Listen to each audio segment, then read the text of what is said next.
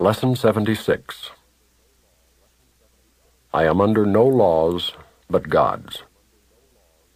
We have observed before how many senseless things have seemed to you to be salvation. Each has imprisoned you with laws as senseless as itself. You are not bound by them. Yet to understand that this is so, you must first realize salvation lies not there. While you would seek for it in things that have no meaning, you bind yourself to laws that make no sense. Thus do you seek to prove salvation is where it is not. Today we will be glad you cannot prove it.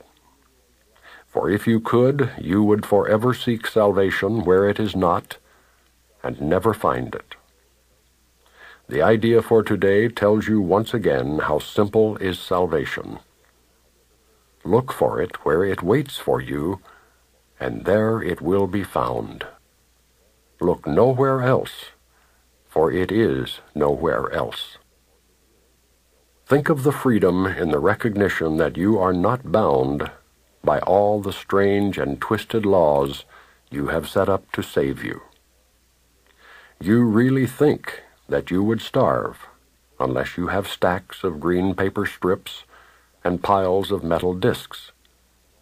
You really think a small round pellet or some fluid pushed into your veins through a sharpened needle will ward off disease and death.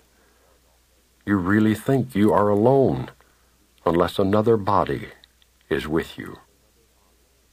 It is insanity that thinks these things. You call them laws and put them under different names in a long catalog of rituals that have no use and serve no purpose.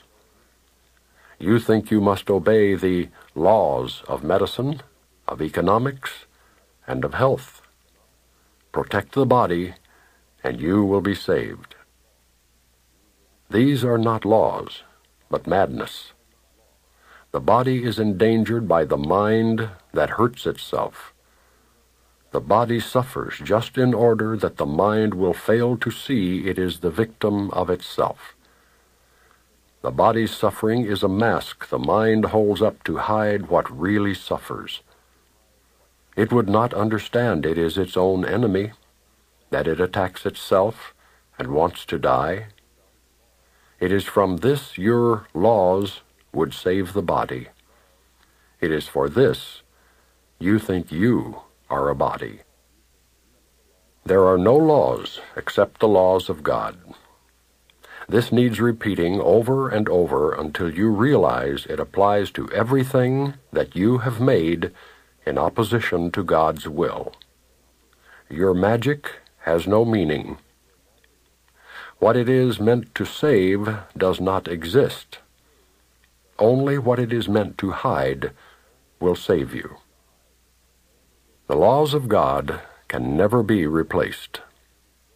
We will devote today to rejoicing that this is so. It is no longer a truth that we would hide. We realize instead it is a truth that keeps us free forever. Magic imprisons, but the laws of God make free. The light has come because there are no laws but His. We will begin the longer practice periods today with a short review of the different kinds of laws we have believed we must obey. These would include, for example, the laws of nutrition, of immunization, of medication, and of the body's protection in innumerable ways. Think further. You believe in the laws of friendship, of good relationships and reciprocity. Perhaps you even think that there are laws which set forth what is God's and what is yours. Many religions have been based on this. They would not save, but damn in heaven's name. Yet they are no more strange than other laws you hold must be obeyed to make you safe. There are no laws but God's. Dismiss all foolish, magical beliefs today, and hold your mind in silent readiness to hear the voice that speaks the truth to you.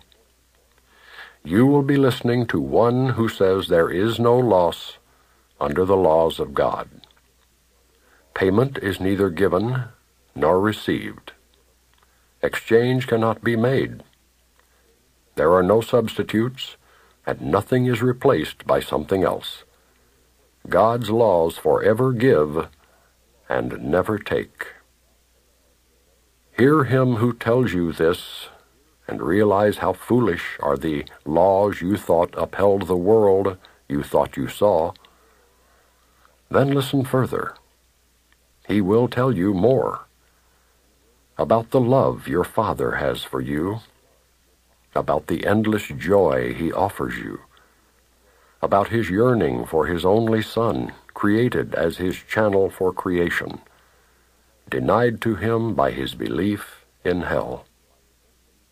Let us today open God's channels to him and let his will extend through us to him.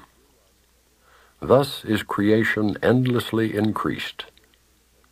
His voice will speak of this to us, as well as of the joys of heaven, which his laws keep limitless forever. We will repeat today's idea until we have listened and understood there are no laws but God's. Then we will tell ourselves, as a dedication with which the practice period concludes, I am under no laws but God's. We will repeat this dedication as often as possible today, at least 4 or 5 times an hour, as well as in response to any temptation to experience ourselves as subject to other laws throughout the day. It is our statement of freedom from all danger and all tyranny. It is our acknowledgement that God is our Father and that his Son is saved.